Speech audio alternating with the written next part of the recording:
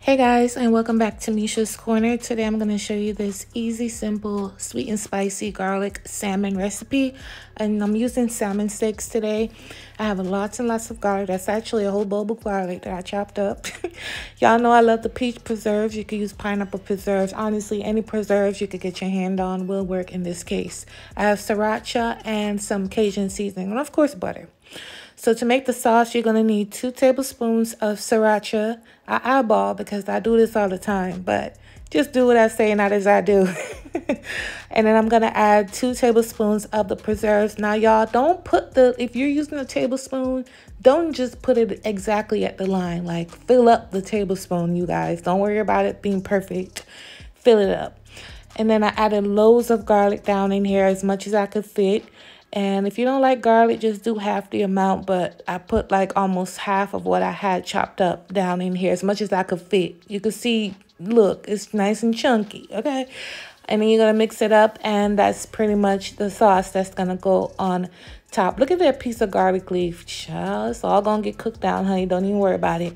This is the butter I'm using. I'm showing it because I want you to know exactly what I'm using so that when you make your salmon, it should look exactly like mine's, okay? Don't come over here bothering me. Why mine don't look like... Because you ain't used what I used, okay?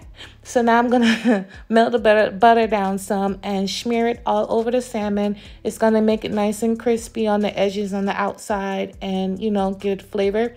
Next, I'm going to season it up with this Cajun seasoning, and this is the only spice I'm going to be using.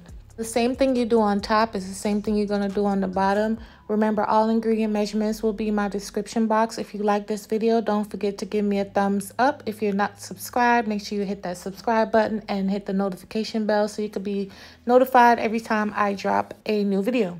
So this is how the salmon looks, nice and seasoned with that Cajun seasoning, but you can use your favorite brand or your favorite all-purpose or seafood seasoning on the fish.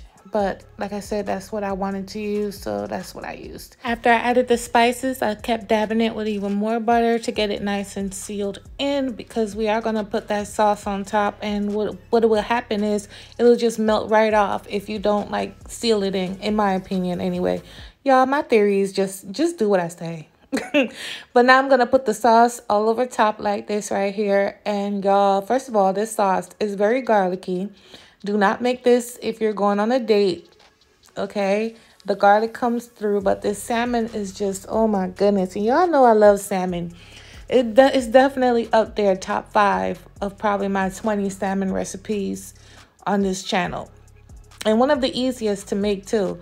It's very flavorful, delicious, healthy, and it was good. So I hope somebody give it a try. Next, I added it to my air fryer because why not? You know, we're not going to turn the oven on when it's 105 degrees outside. So here we are.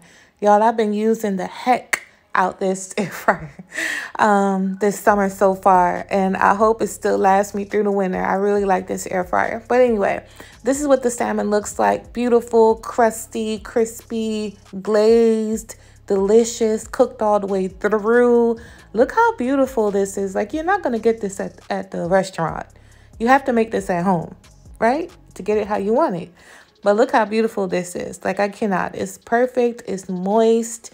And I'm going to be repeating this. I'm probably going to make this for the holidays, you guys. This was so good. Like I said, it's up there with my top 5.